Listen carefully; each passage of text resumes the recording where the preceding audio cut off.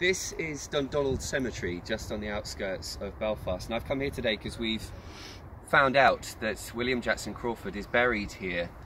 I suppose I was hoping to come and find some sign of the man himself, a headstone, a mark of this gentleman that I've spent so much time learning about. But unfortunately, this is what I found. It's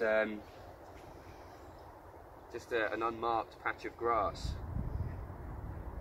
and we know that he was buried here alone. So even when his wife, his widow Elizabeth, passed on, even when his children died, they weren't buried next to him. So he remains here, anonymous and alone and forgotten. And no matter what you think about the research that he carried out and what kind of man he might have been, and regardless of the ridicule that he suffered in the last few weeks and months of his life,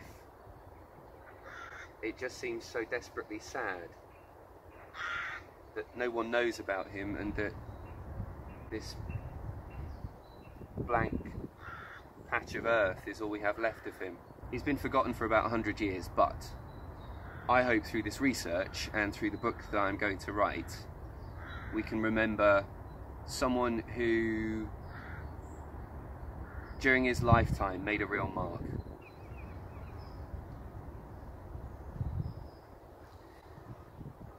I just hope I can do him justice.